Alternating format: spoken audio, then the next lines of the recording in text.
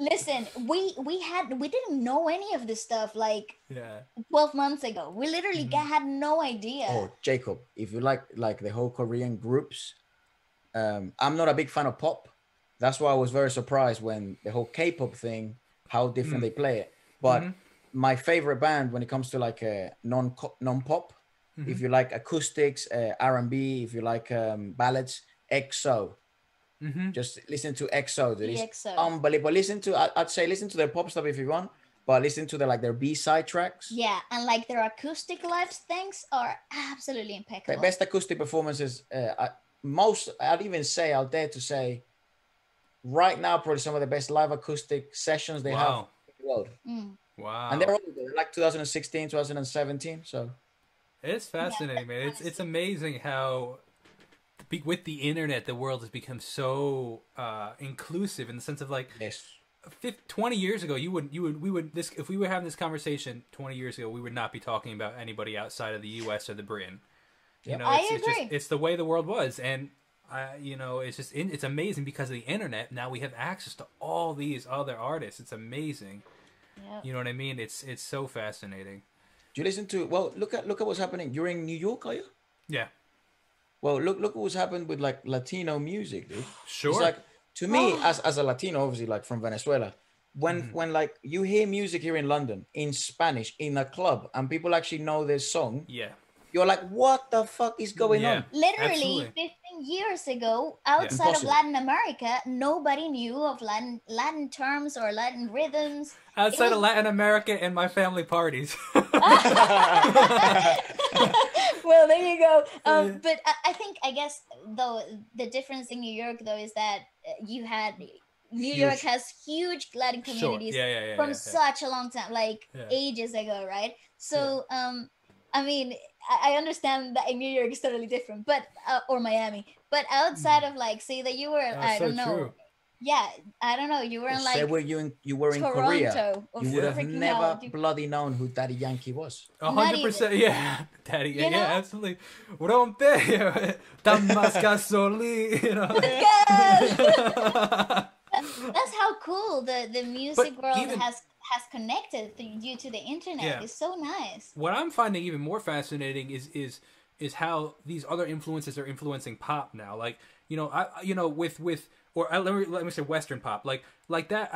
I don't exactly know. There's so many people call it the different things, but like the 1 and 2 and 1 and 2 beat that we've heard forever from Daddy Yankee and all this That's reggaeton right. kind of stuff. We've heard it Yeah. forever, but like now it's like you're hearing in everything Drake one dance or anything that's popping now has that 1 and 2, and it's like I feel like I'm at Yeah. like I said my Latin parties growing up. You know what I mean? It's like or you even take like these like Middle Eastern kind of vibes, you know. So for example, I don't know how much music theory you guys know or anything like that, but like there's a specific scale that has that it sounds like the belly dancing Mm-hmm. you know, snake calling scale. It's called the harmonic Absolutely. minor.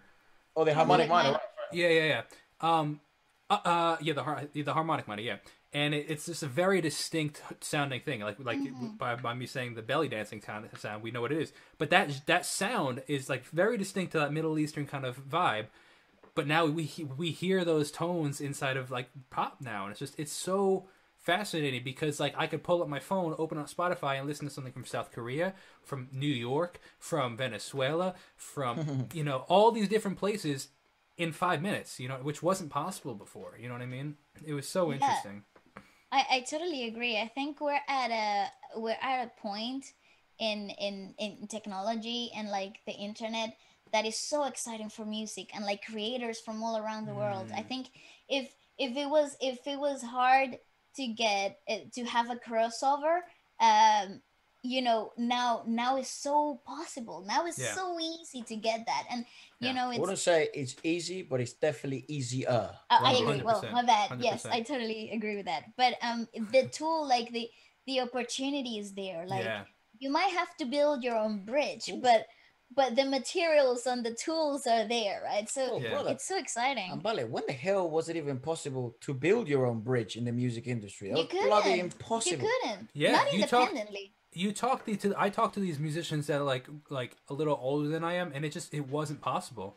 You know, No. and there's two sides to every story, right? The grass is always greener on the other side because the Yeah. alternative is like when you did start to get traction 30 years ago, like there was a good chance you'd make some real progress because it was impossible to make traction. Now here, I feel like there's so many people trying to make music and become something in the industry that's flooded.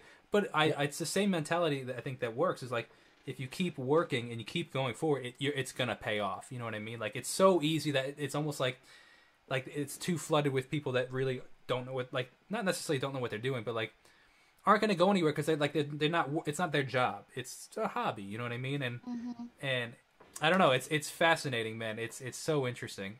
It's I so think interesting. I think it's a perseverance game though. Like like I if couldn't agree more. Yep. yeah, I think those people that are making it as a hobby, or they haven't found out whether they want to do that as for a long life career, I think they eventually filter out because Yep. it's a perseverance game and it's about persistence. And let me tell you, there's nothing harder than that, right? There's Nope. nothing harder than maintaining the workload and